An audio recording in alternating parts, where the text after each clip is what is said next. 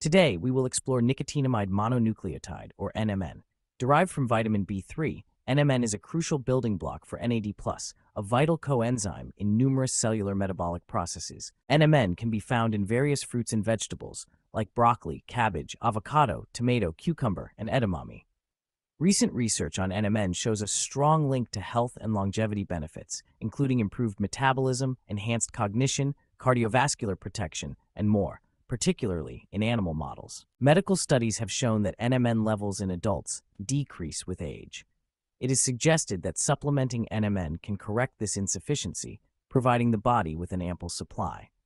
Medical studies support a daily supplementation of 1 gram of NMN.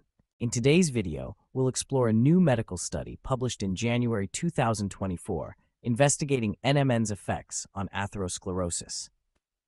Atherosclerosis is a chronic inflammatory disease and a main contributor to cardiovascular diseases like stroke and heart attack. It involves the buildup of plaques on artery walls. In this study, researchers examined whether NMN supplementation might help prevent atherosclerosis using a mouse model. Mice were fed a high-fat diet to induce atherosclerosis, then divided into control and NMN supplementation groups for comparison. Key findings show that taking NMN supplements reduced the buildup of plaques in arteries, made the plaques more stable, and positively affected stress and inflammation in the body, compared to the group that didn't take the supplements.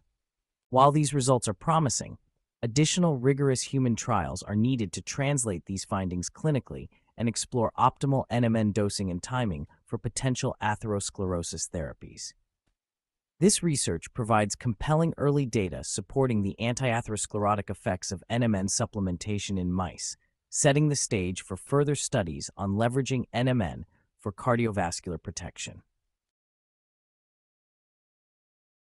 I hope you enjoyed this quick overview of the recent research on NMN and atherosclerosis. Let me know in the comments if you'd like to see more science and medical study breakdowns. Don't forget to like and subscribe.